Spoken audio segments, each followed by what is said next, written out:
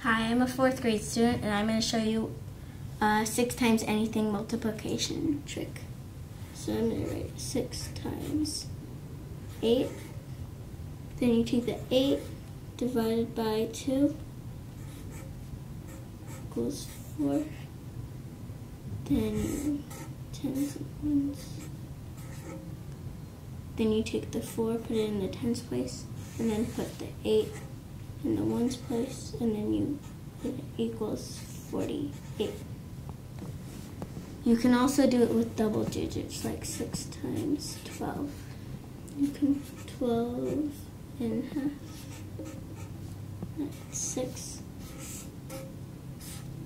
Then tens and ones. Put the 6 here, make it 60, and then you put the 12 there, which makes it a carry.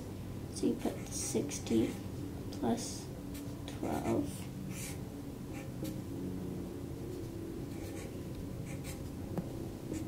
Makes it 72.